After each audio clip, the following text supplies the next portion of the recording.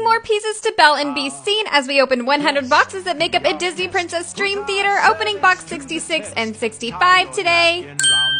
You guys, it's Chip and Mrs. Potts. Oh my gosh, I've been waiting for this. So stinking cute. We also got another window pane and whatever the heck this is. Now on to box number 66. Our very first pieces are this big blue thing and this thing that looks like a tree. And because we got our last little window pane and stained glass, we're actually going to put this together just like we did in the last episode. But the very exciting part is that we're actually going to put the walls up on the theater today. Actually, this blue thing is going to go on the back of this first. So once we're done with that, we're going to set up our wall. After all this time, it's finally starting to look like something. You guys, I have so many cool pieces coming up of Belle's Theater, so be sure to like and follow so you don't miss it.